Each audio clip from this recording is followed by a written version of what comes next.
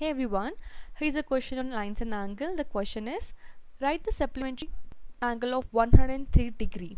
So supplementary angles are the angles when you add these two angles, the angle should be, or the sum should be equal to 180 degree. Again, when you add two angle, the angle sum should be equal to 180 degree. Then these two angles are called as supplementary angles. Here one of the angle is given, which is 103 degree. We have to find out the supplementary of it, means how much more we have to add to this 103 to get 180. So we're gonna assume the supplementary angle to be x. So let supplementary angle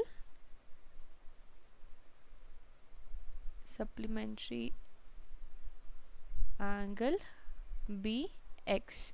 Then x plus this 103 degree will be equal to 180 degree.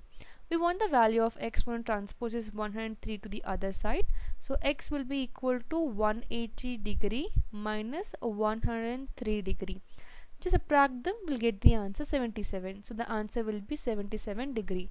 So supplementary angle of 103 is 77 degree. You can expect this question for 1 mark or 2 mark. It's very simple. I hope it's clear how we have solved. In case you have any further questions or doubts, you can drop a comment below. Thank you so much for watching.